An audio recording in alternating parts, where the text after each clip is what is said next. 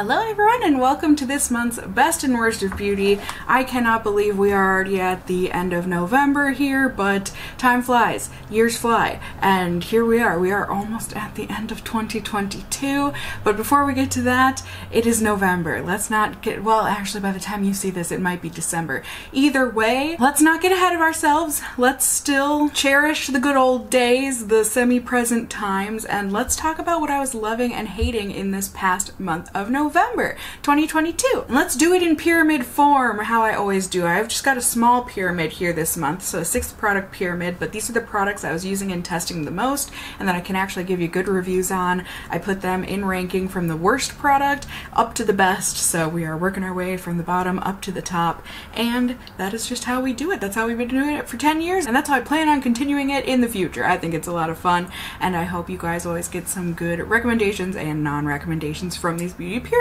Before we actually get into the pyramid though, let's go ahead and thank today's sponsor, June's Journey. Very happy to be working with them again here at the end of the year. If you guys don't know it, June's Journey is a hidden object mystery game set in the 1920s. Has beautiful visuals. I love a good murder mystery and I love art, so this combines both of it. I love puzzle type games, and this is one of the ones that I love to play that keeps my mind feeling fresh. It's not too challenging, but it's just challenging enough to really feel like I'm giving my brain a bit of a workout, keeping things sharp by looking through the gorgeous landscapes and storyscape pictures where you find the hidden objects, like I said, to help June figure out the death of her sister and find out all of the secrets within her family. I personally love playing these types of games when I first wake up in the morning while I eat breakfast. Like I said, it's just a good way to get the cogs rolling and cranking in my brain, and like I said, it's also a fun way to do so. So if you want to go ahead and join me in playing through June's Journey, it is completely free to download, and you can do so through clicking my link down below. June's Journey is available on Android and iOS mobile devices, as well as through PC on Facebook Games. So lots of different ways you can play. And like I said, it's free to download, fun to play, and I would love to have you join me on my journey through June's Journey. So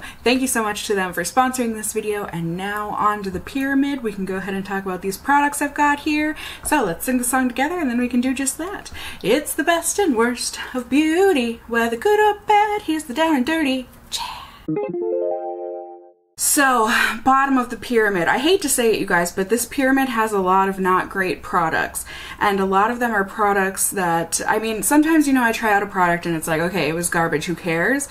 But all of these products, I wanted these to work, and they start off so beautiful, so perfect, so lovely, but then throughout the day they just turn to crap, and unfortunately for me, that's a deal breaker. I don't care how perfect you are at the beginning. I need you to last through the end of the day. I need you to hang with me. I need you to just perform, and unfortunately this Wander Beauty product doesn't do that for me. This is the Double Date eyeshadow duo in the shades Smitten and Swoon. I got this in a boxy charm and I was so excited. This looked so perfect for me. I love little one and done products like this for the eyes. I mean, technically this is a 2 and done because it comes with a powder shadow on top and then a cream on the bottom. It's a beautiful little duo. A nice little bronzy cream, and then the top is this beautiful metallic shimmer. It catches the light so beautifully. It's gold with a hint of bronze to it. These just pair beautifully. They look gorgeous on the eyes. But no matter what I do, no matter what primer I use, no matter what primer I don't use, whether I use the powder whether I just use the powder on its own, whether I just use the cream product on its own, it doesn't matter. These crease so badly on me, like the worst creasing I think I've ever seen from a product. They don't last throughout the day, they fade, and it's not just like, you know, only on the days where I have makeup on for like 15 plus hours then it creases. No, it's like even within a couple hours this is starting to crease and fade, and it's just a darn shame because otherwise I adore this. It's so pretty. I love the little compact it comes in, the tint of pink. It's just, I love everything about this except for the performance. Application, packaging, product idea. Like I said, so good, so love. But the performance, it just ruins it for me. Now next up, keeping in line with that, you know, where it starts off so beautiful, so perfect, so lovely, so pretty, but yet I'm not going to be able to use this again because at the end of the day, it causes me frustration, and it is this right here. This is the Tarte Lights Camera Lashes Mascara. You guys, this mascara, I revisited it recently because it came in a BoxyCharm. BoxyCharm did a completely Tarte box. Very nice and exciting. So get ready for some Tarte products here. But this mascara, I thought I had remembered liking it. Well, upon first applying it, oh, the memories came flooding back about how much I loved it in terms of how it looks when I first apply it. It, you know, comes with a really unassuming wand. It really doesn't seem like it's going to be anything special. It's definitely a wetter formula of mascara, so it can be a little messy along the lash line, that's for sure. But my God, does it look good on the lashes. It lengthens mostly, but it still gives some volume. It defines. It just makes your lashes look va-voom. Incredible. However, I think it's a combo of my oily skin and my watery eyes. This stuff does not look good at the end of the day. It has flaked and smudged underneath my eyes like crazy. And like I said, it's a darn shame because otherwise it's lightweight. I love the way that it looks, but I can't keep wearing it. Even because I have tried it where I do like a waterproof on my bottom lash line and then just use this on my top lashes. It does help, but it doesn't completely cure the problem. So unfortunately, I don't know, it makes me curious and want to try out their waterproof version of this, their Lights Camera Splashes mascara again. But I feel like when I tried that one, it wasn't quite as good. I don't know, I don't remember, so I think I just need to go ahead and try it again because this, my God, if you don't have watery eyes or oily skin, I don't know, maybe give it a try and it won't be as offensive on you by the end of the day, but the way that it looks, so good. And now next up on the pyramid, this is going to be a huge surprise, I think, to some of you guys because I have talked very big and loud and proud about these products and how much I love them. And I was so excited to purchase this one because, like I said, I've had no problems in the past. In fact, I've had nothing but good, wonderful, delightful experiences. So when I saw that Kaja had come out with new beauty bentos, their eyeshadow trios, I hopped on it. I bought 2 of the shades, and this was the one I was the most excited about, this Mauve Bouquet. I don't understand, you guys. Something has to be different with the formula here because this is the same as that Wander Beauty product where it creases and fades like crazy on me. That has never happened with these beauty bentos before. You know, like I said, whether I wear it on top of a cream shadow, I wear a primer, I don't wear a primer, whatever, I cannot get this to work. This particular shade, at least not the one in the middle that's, you know, kind of meant for all over the eye. It's so pretty. It's just this shimmery, sparkly, semi-glittery, pinky, lilac-y, mauve-y purple. It's so lovely on the eyes. It really is. And then I love that it comes with the matte on the bottom. The matte actually blends and applies very lovely. And then also the flaky shimmer type stuff. It's kind of like a gold leaf, but it's got a champagne to it. It's so pretty. I use it in the corner of my eyes. I use it on my cheeks as a highlight. Those 2 shades are lovely, the top and the bottom. But this middle one, I cannot get to not crease on me. And it breaks my darn heart because, like I said, I love these beauty bentos. I have a few of them and they've always been wonderful. And like I said, this is 2/3 wonderful, but 1/3 is not. And it really breaks my darn heart because this shade selection is right up my alley. But overall, I'm still gonna keep it because, like I said, the top and the bottom work great and I can use those. But that middle shade, it's just a bummer because it's so pretty and I want to use it, but I know it's just going to make me sad by the end of the day. And next up, like I said, prepare yourself for some Tarte products here. Sorry, but that's just the way it is. I have got the cream blush that I have been using this past month, and it is this one from Tarte. This is the Breezy Cream Blush in the shade Pink Sky. I really quite like this blush. I think the color is a little deep for me. I think on camera it doesn't show up that way, but I think in real life it's a little intense and not quite the look I love. However, the formula is delightful. beautiful. You need the very smallest little bit, and then it dabs on, it blends beautifully, and it lasts all day.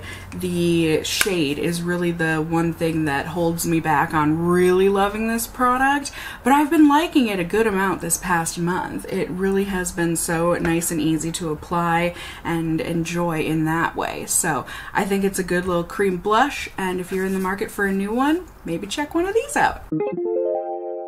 And now we can get on into products that I really have been loving. Top of the pyramid almost here. I have got the lip product that I've been wearing for the majority of this past month, and it is this one right here. This is the Tarte Maracuja Juicy Lip in the shade Rose. This is a fun little product, you guys. It is nothing super crazy special, but at the same time it is. First off, I love that it's a click up pen.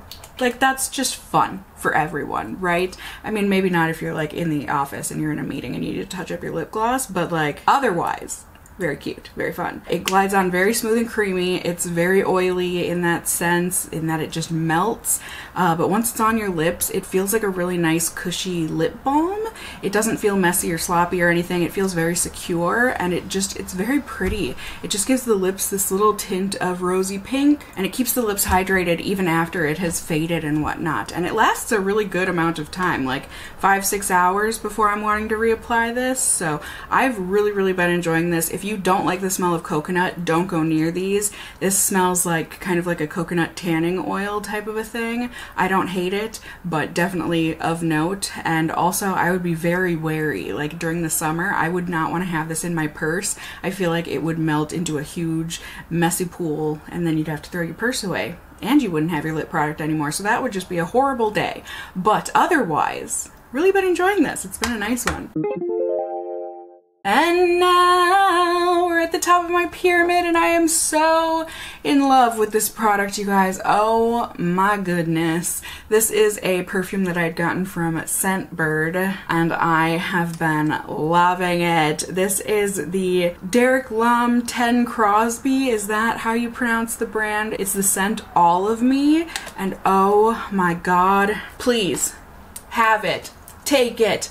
All of it. It smells so good, you guys. It is, if you like a pear scent, please check this out. It's like a sugary pear with a bit of like citrusy florals to it, citrusy white florals.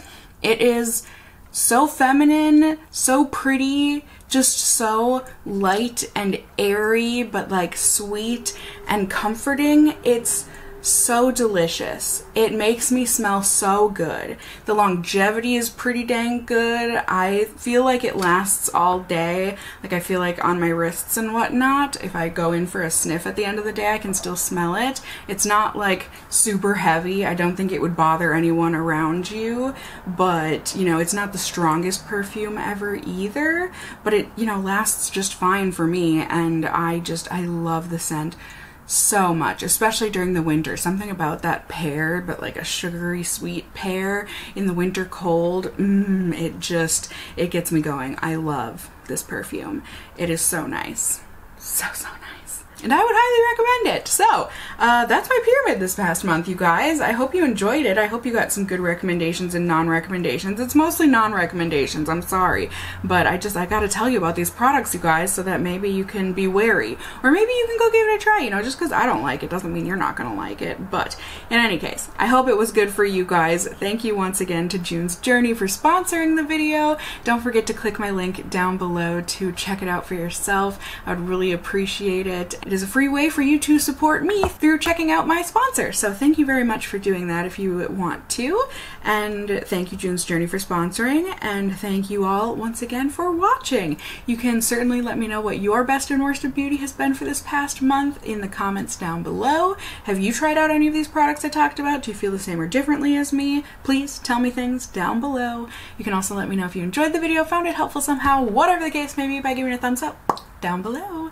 I would really appreciate it. And if you're new here, hey, hi, hello, how are you? You can go ahead and subscribe. You can tippity tap that notification bell down below and become a member of my casserole family here on my channel. I'd love to have you here. And as always, I just hope you guys are all doing well. And until next time, just stay well until then. Bye!